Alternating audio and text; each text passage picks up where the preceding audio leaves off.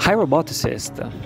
In this video we hand over from the last video where we have created the configuration file in YAML format for the controllers of our robot with the simplified design that, I remember you, is gonna be made by 3 links and 2 joints. In fact, in our configuration file we have set up the joint state controller that it is necessary to track the state, like position of each joint over the time, and then we have configured the controller giving to them the following setup: the name, the type, the joint and the PID values. The name is arbitrary, and in this case we have chosen, for example, joint 1 position controller, and for the type effort controller / joint position controller. And this convention means that we are going to control the joint giving a position, and then the ROS controller package will translate the values in effort data that will be transmitted to the hardware that will be a motor. The joint we need to keep the name that we have set up in the URDF file, and finally we have given PID values a first guess. These values will be tuned in the next video, and I will show you how to do that. So we can now create a launch file that spawns the cobot in Gazebo with the controller configuration. We can update the spawn robot.launch file, adding the controllers. And for keeping things separately, let's make another launch file and name it spawn robot w controller.launch.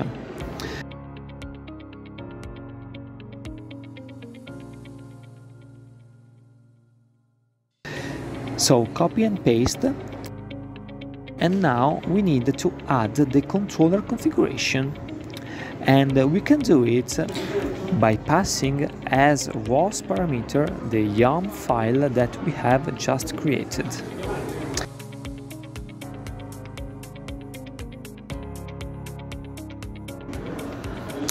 Then we need to load the node controller manager, for which we have already set up our package with these dependencies. The controller manager belongs to the controller manager package, and the executable file is called spawner.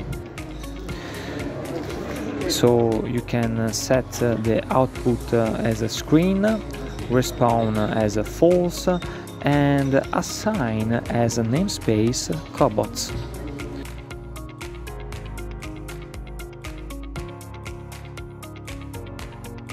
Finally, as arguments we need to put the joint state controller necessary for the joint state topic for each joint, and then the name of the controller that we have decided in the YAML file, that is gonna be joint 1 position controller and the joint 2 position controller.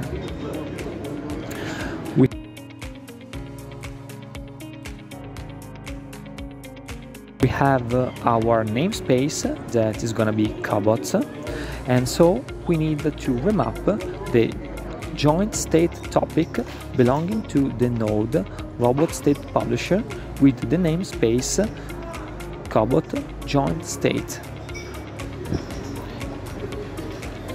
This is very important because if we don't do that, the robot state publisher package is not allowed to create the joint state topic with the right namespace, and we won't be able to control our robot.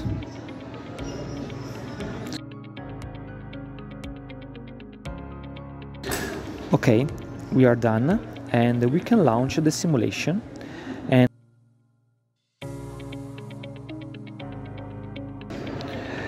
We can see the robot simplified with 3 links and 2 joints, and let's check what happens when we press play.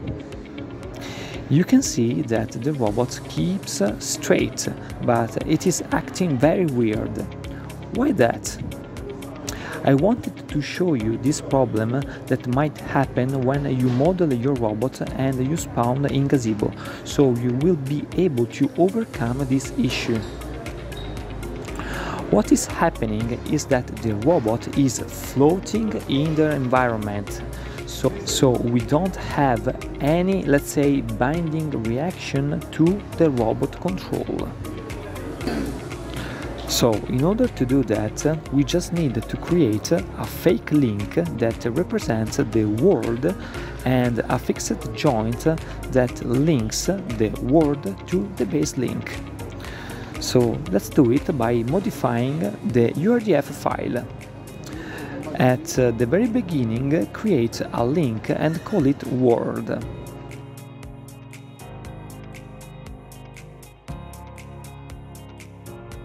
And right after, let's create a joint of type fixed that links as a parent the world link that you have just created, and as a child the base link that you have modeled in the URDF file previously.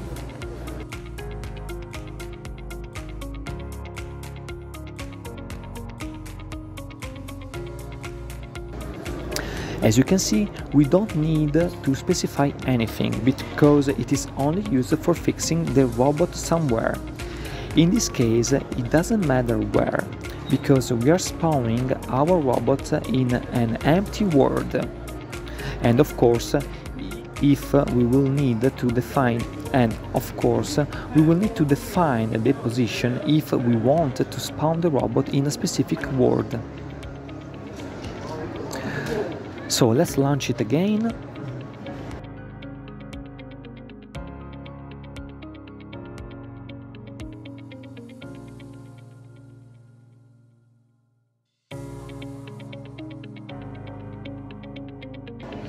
And now you can see that the robot stays straight and it is fixed in the world. This means that the controllers are corrected set up to the 2 joints. Let's check the topics that are working right now.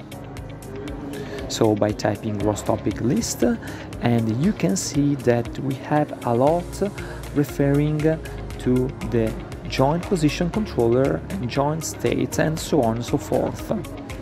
But if you think we didn't create in our package any node and topic either like that with that name, so what is the tool that is providing all this topic? Well, the tool is the Gazebo plugin that we have put in our URDF file at the end, that is calling the library that takes care of creating a connection and communication between the controller manager and the joint configuration with the Gazebo environment. We have everything now to test the robots. Control it by publishing a joint position for a specific joint. We can do it via command line by typing ROS topic pub -1, meaning that we want to publish only one time, to the topic cobot/joint2 position controller commands.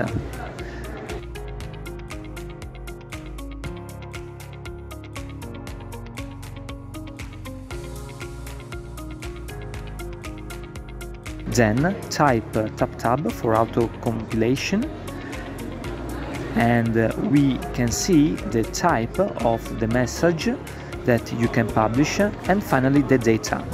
The data that you are gonna put is the angle in radians of the joint that you want to be at. As a first guess, we can put 1.557, so it's gonna be 90 degrees, and you can see that it's going to 90 degrees.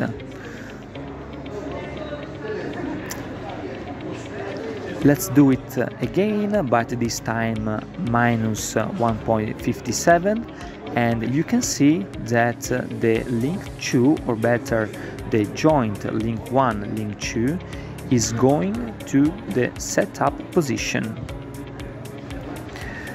Let's change the joint, and feel free to get familiar with these commands, and you can play with any degrees that you want to test.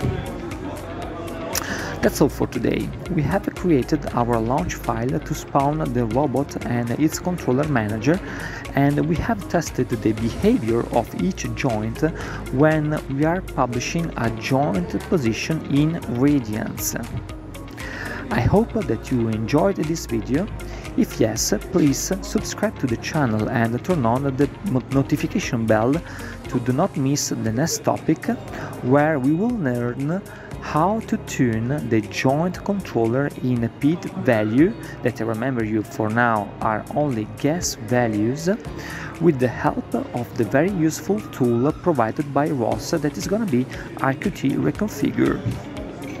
After that, we will complete the model of our robot, and we will be ready to play with the pick and place manipulation. And I'm looking forward to show you that.